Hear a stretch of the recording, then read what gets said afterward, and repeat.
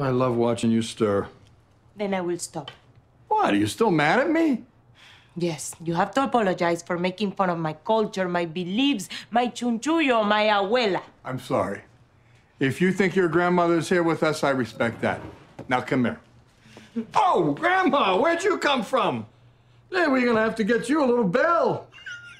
Enough, Jay! My culture is very important to me. I've been working all day to share it with your family tonight, and all you do is mock me. Just go. Honey, I'm sorry. I'm just teasing you. Instead of being the comedian, why don't you help me?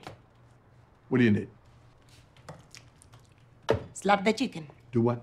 In Colombia, when you cook in honor of the departed, you have to scare death away from the food to protect the people that are gonna eat it. Slap it and yell. That's the nuttiest. Yell. Calm down. Give me the chicken. Here we go. That's not scaring anything away. When my grandfather used to cook, the whole house will shake. Louder. Higher. Louder.